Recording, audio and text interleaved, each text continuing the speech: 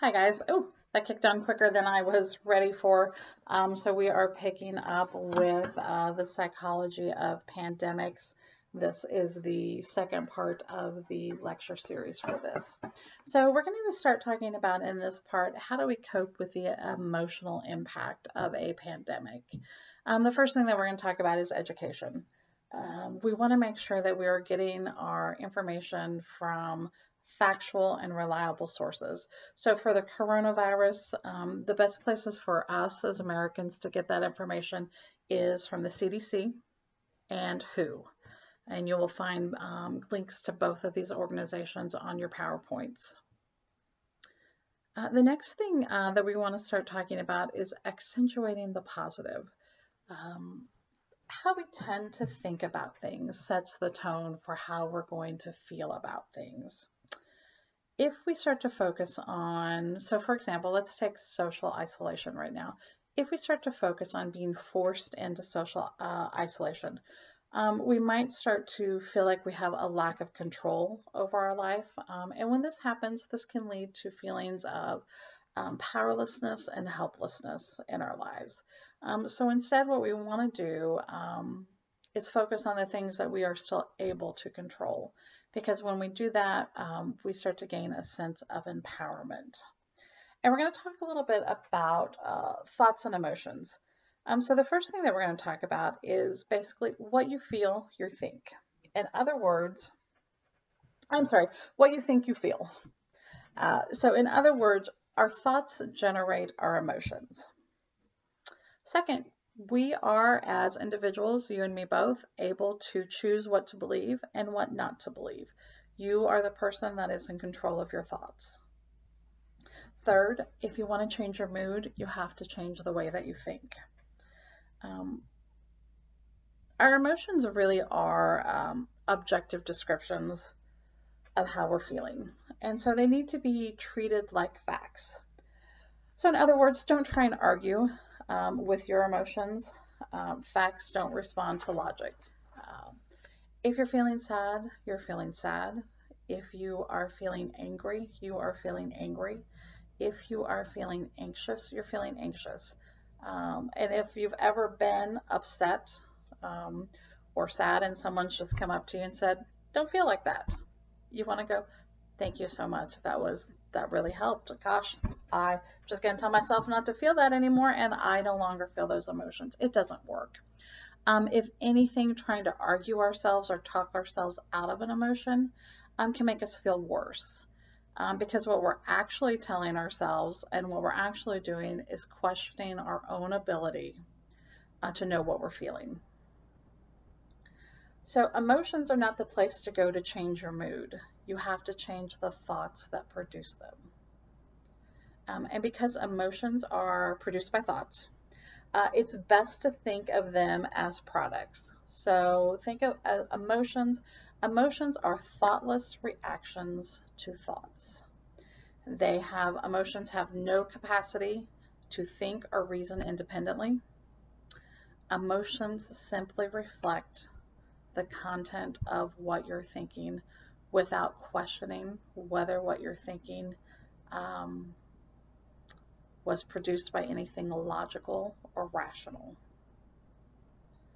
Well, we know it's easier and better to argue with our thoughts than to argue with our emotions.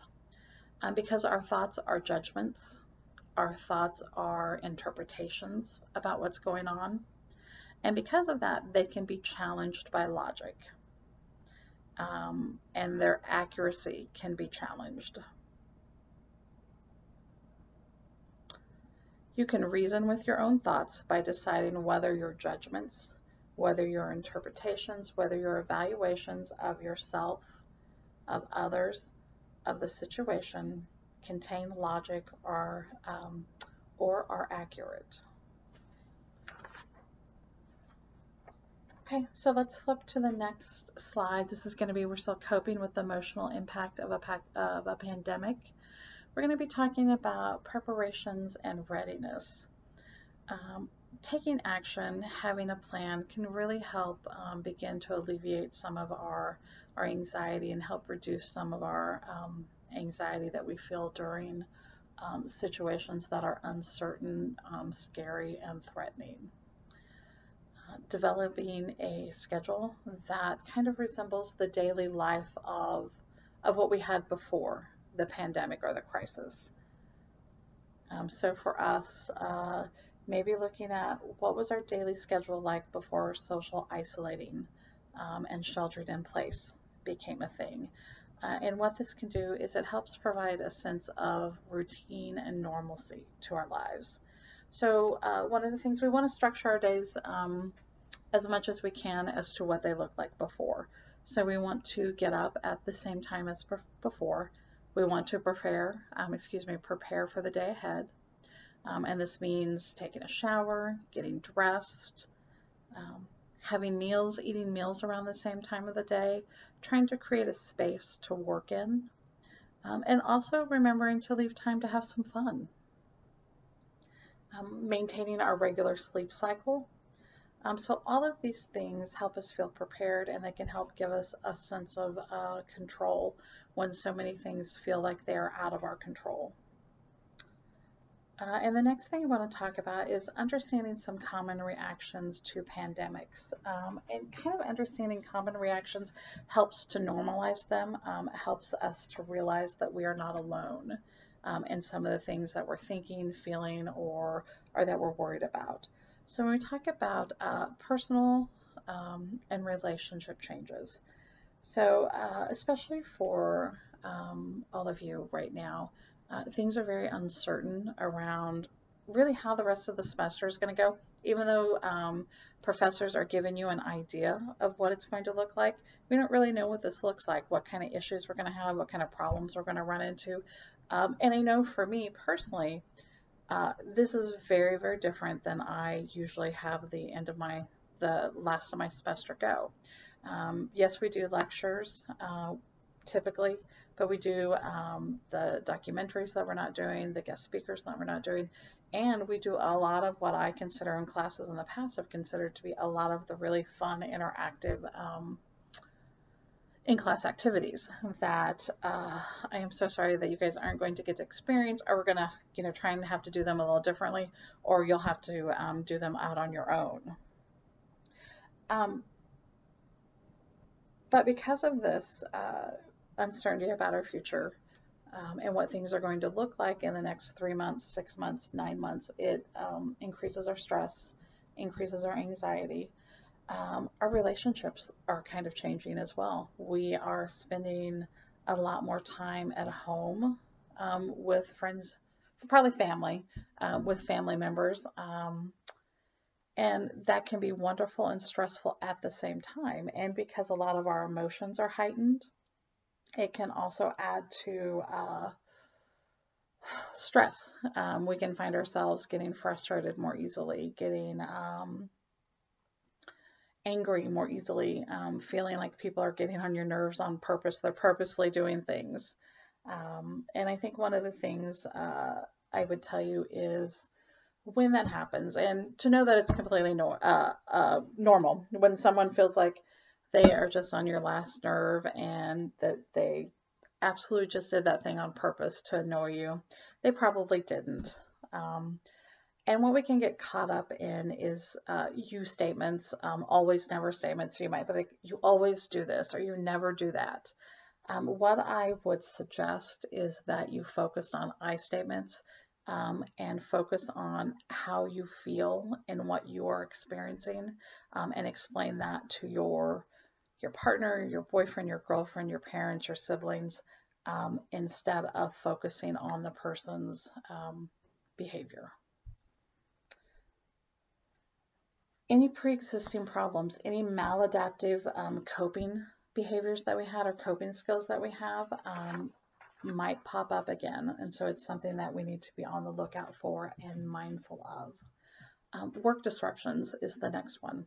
So if you are lucky enough to still be working, you might be more tired and more stressed than you usually are, and this can lead to poor performance. We might see more conflicts with supervisors and coworkers because of our stress levels. And then also, and this, kind of goes into our personal, um, but also our work, uh, worrying about our finances. How are we going to pay our bills? Are we going to be able to afford our home, our apartment? Are we going to get evicted? Um, are we going to be able to have the same kind of standard of living after the pandemic that we did before? And the last one we're going to talk about is at-risk populations. One of the big ones that we're hearing about are the elderly. And one of the reasons that the elderly are so susceptible to infections of this kind is because many of them have chronic or disabling illnesses, excuse me. They can have nutritional defects. And then a lot of times we find the elderly population lacks family or social support. So again, uh, these become even more magnified during a crisis. Children can be severely infected by pandemics or crisis in society, and it can begin to affect all aspects of child development. And part of this is because children have limited understanding of what's going on, and they also have a limited way of communicating what they're thinking and feeling. So if you have any children in your life, one of the things you might start to notice is they start complaining more of headaches or stomach aches. And typically, children are better at verbalizing how they feel or when they don't feel well than they are with verbalizing anxiety or fear. So just know that if you have a child in your life that is talking more about having headaches and tummy aches, this could be a sign of increased anxiety. And what we are finding is most all of us are finding our mental health being negatively affected during this time. Our anxiety is increasing, maybe depression's increasing, we're more stressed, we're more worried. And so that's where we're going to go in and talk a little bit more about coping with the emotional impact of a pandemic. So let's flip the next slide, and it's going to be coping during the coronavirus crisis, and you're going to see things, the Brene Brown quote, building resistance and self-care. So building resistance and self-care look an awful lot alike. One of the things that this recent events have shown us is that we have things in our life that we have no control over. And one of the ways that we build resistance and take care of ourselves is by finding areas that we can have some control over and manage our stress. So learning stress reduction techniques, creating a safe environment for us to live in during this foreseeable future, bringing structure and maintaining structure and routine in our lives is going to be important. Maintaining and keeping healthy diets, keeping a regular sleep cycle, exercising are all going to be essential. And one of the questions on your upcoming discussion questions I'm going to ask is for you guys to talk about some of the self-care activities that you did for your homework assignment. And then staying connected. Friends and family during this time are going to make a huge difference. How do we take care of our social needs while participating or practicing in social isolation? It's going to make us expand how we think about social connection. It's going to make us increase the ways that we stay connected with friends, families, coworkers, classmates, professors, neighbors, communities.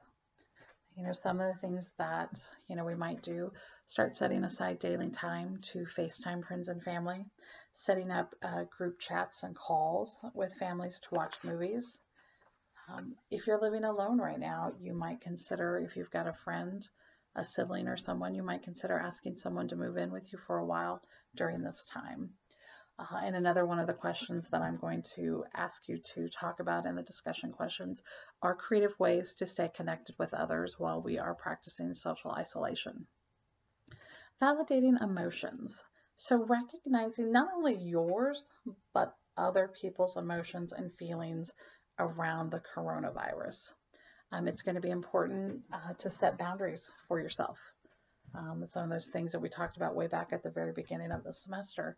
But not only is it going to be important to set your own boundaries, it's going to be important to respect the boundaries of others. Everyone reacts differently to stressful situations, and being aware of our differences, validating concerns, and providing support when it's needed is a helpful way to contribute during a stressful time. And then focusing on cases of success involving the coronavirus. So while there is going to be undoubtedly extensive media coverage on the coronavirus related to deaths, the vast majority of those who contract the disease have mild symptoms and are able to recover at home. So it's going to be important to seek out success stories rather than simply consuming all the worst case scenarios that are filling your social media sites. And then also, it's going to be important to focus on the positives in your life. Are you getting more time with family members? Are you finding that you're able to get more sleep because you're spending more time at home? Are you finding that life is slowing down a little bit for you?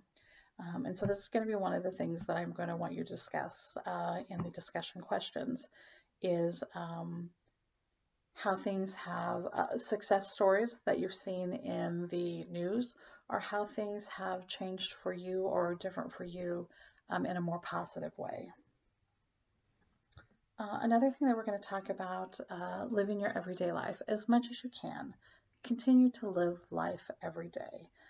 Enjoy impulse buys, enjoy, any kind of small act that you can do for yourself or someone else that brightens or sweetens your day. Stop and take a breath. And I mean, seriously, that's it. Just breathe. So what we're going to do to end this lecture, so we're at the end of the lecture, I'm going to do a grounding technique, and I might just pop these up periodically for you guys to come and take a look at to see if they help you in any way. This one is a body awareness technique. So what it does is it helps to bring you into the here and now. What we find when our depression is getting worse, when our anxiety is getting worse, we can start to ruminate. So when we ruminate, we're oftentimes spending our time in the past thinking about what's happened in the past. When we are anxious, we're typically worried about what might happen in the future. So by doing this body awareness technique, hopefully it's going to bring us back into the here and now, into the space and time that we're living in right now. And it's going to help by directing you to focus on the sensations in your body. So while we're doing this, I want you to pay special attention to the physical sensations created by each step. And this is going to be one I'm going to ask you to talk about during the discussion questions, what this activity was like for you. So the first thing I'd like you to do is go ahead and sit up, and you can close your eyes if you feel comfortable. Otherwise, go ahead and keep your eyes open. What you're going to do is take 5 long, deep breaths through your nose and exhale through your mouth. So go ahead, inhale in, and pause at the top and exhale out. Go ahead and take that second long, deep breath in. Hold it at the top for just a second, and then exhale that breath out through your mouth. Starting in your stomach and bringing that breath up through your chest, go ahead and take a long, deep breath in. And pause at the top for just a second. Using those abdominal muscles, go ahead and start pushing that breath out, exhaling it out through the mouth. Take a long, deep breath in. Pause at the top and exhale it out through your mouth. One more time. One long, deep breath in. Pause at the top and exhale it out through your mouth. Go ahead and let your breathing come back to normal. The next thing that you're going to do is place your feet flat on the floor. Begin to wiggle your toes, curl and uncurl your toes several times. And while you're doing that, spend a moment noticing the sensation in your feet. The next thing that you're going to do is go ahead and stomp your feet on the ground several times. So you're going to want to pay attention to the sensations in your feet and your legs as you make contact with the ground. The next thing you want to do is clench your hands into fist and then release the tension. Go ahead and do this 10 times.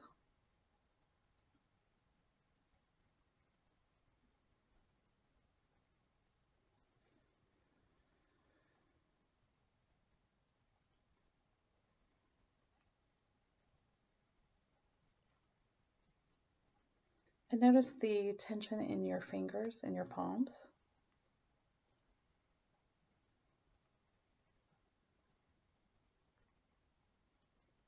Okay, the next one you're going to want to do is press your palms together like this. You're going to press them together and we're going to hold this pose for 15 seconds.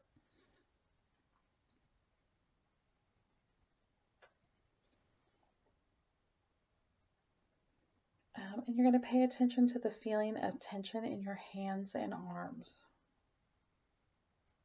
All right, the next thing that we're going to do is we're going to rub our palms together briskly. Notice the sound and the feeling of warmth. And finally, reach your hands up over your head like you're trying to touch the sky.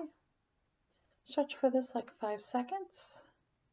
And then bring your arms down and let them relax at your sides. And finally, we're going to take 5 more deep breaths and notice the feeling of calm in your body. Go ahead and inhale deeply through the nose. Pause at the top and exhale that breath out through the mouth. Once again, inhale through the mouth and through the nose. Pause at the top and exhale the breath out through the mouth. From your stomach going up to your chest, inhale in through the nose. Pausing at the top. Exhale out through the mouth. Inhale in through the nose. Pause at the top. Using your stomach muscles, exhale that breath out, pushing the breath out using your abdominal muscles through the mouth. And one more deep inhale in through the nose. Pausing at the top and exhaling it out through the mouth. Okay, that is the end of this week's lecture. You will have 2 videos up, and then I will open up a discussion on Canvas. There'll be 5 discussion questions, and those will be due on Friday by 2 p.m. You will need to answer all 5 questions and then respond to at least one of your classmates. If you have any questions, please feel free to email me or send me a text. I will see you guys next week.